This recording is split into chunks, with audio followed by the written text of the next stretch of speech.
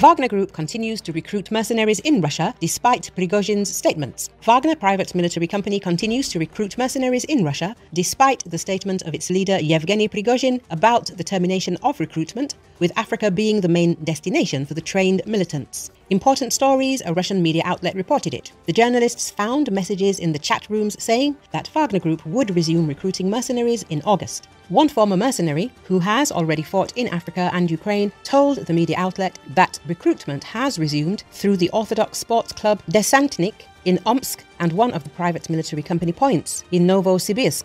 When the correspondent tried to get into the new wave of recruitment under the guise of a mercenary, the Omsk Desantnik refused him, but the Novosibirsk veteran organization Power Unity of Siberia, which is the official representative of the private military company, said that the new recruitment takes place on Fridays. The journalist was also offered to come to the office in sneakers and a sports uniform and pass a physical fitness test.